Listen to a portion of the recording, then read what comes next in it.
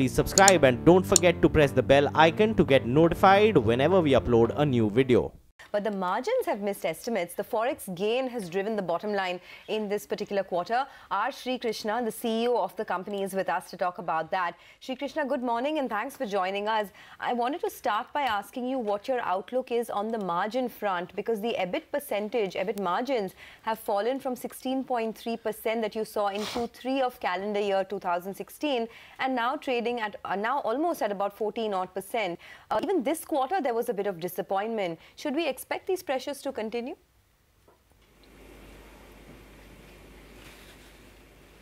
So, for this quarter, last quarter we said specifically we are going to do a planned reduction in utilization, which obviously has a headwind to margins. We did that this quarter because we know there are other tailwinds and we could afford to do a reduction in utilization without impacting profitability. So we did actually maintain profitability from the previous quarter. In terms of future, we have provided a guidance that our EPS will grow by 13 to 14% for this year in dollar terms and higher in INR terms. But from an EBITDA perspective or operating performance, we expect it to grow in line with revenues, which means roughly similar profitability. That's for the coming quarters. What we've done is to, in a planned manner, reduce utilization. That's going to have an impact, twofold impact. It allows us to service our clients better, but also in the medium term, in a 2-quarter period, will allow us to improve structural cost.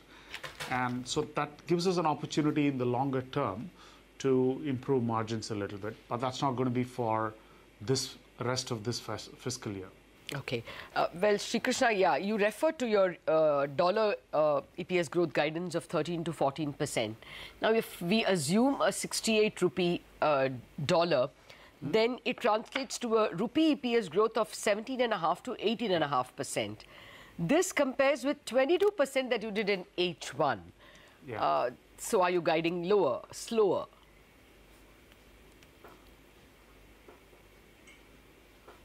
Well, our forex gains for the rest of the year will be materially lower. We had solid forex gains during this quarter and also the previous quarter. That will actually reduce substantially going forward. Okay. In terms of deal wins, are you seeing a lower run rate per quarter for your fresh deals? Because in the first half, you did see deal wins of around $69 million. That compares to $180 million in all of calendar year 2017. Some slowdown visible there? Actually, no. On a year-on-year basis, we are up. Last quarter, we were up. This quarter is flattish. But there is usually our pattern is more wins in H2 than in H1. So there's no slowdown. All right. Give us some color on margins, please.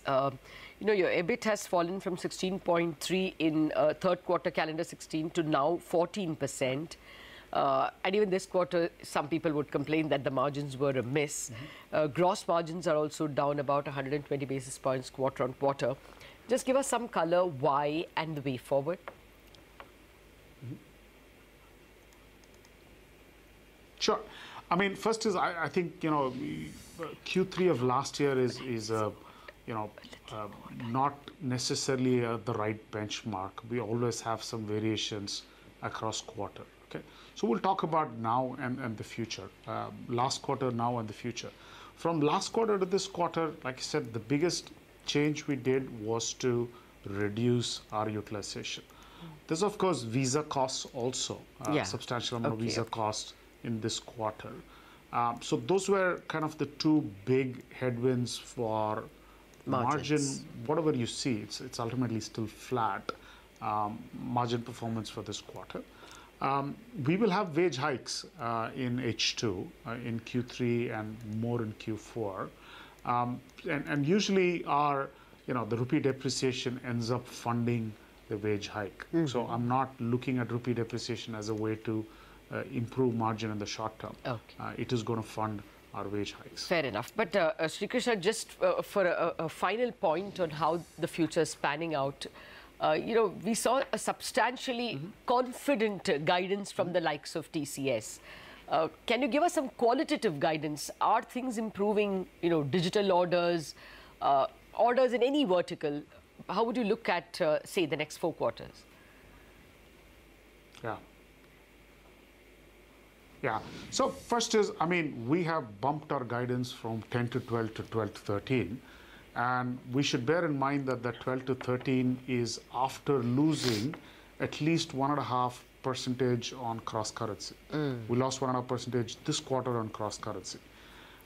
So there's obviously a lot of confidence in growth. And that confidence is coming from our existing order book, mainly a little bit of pipeline, which is very strong, right? So there's just a lot of confidence. We wouldn't up our guidance in spite of a substantial cross-currency headwind without a lot of confidence in the business. Okay, Srikrishna, we leave it at that. We've run out of time. Thanks so much for joining us.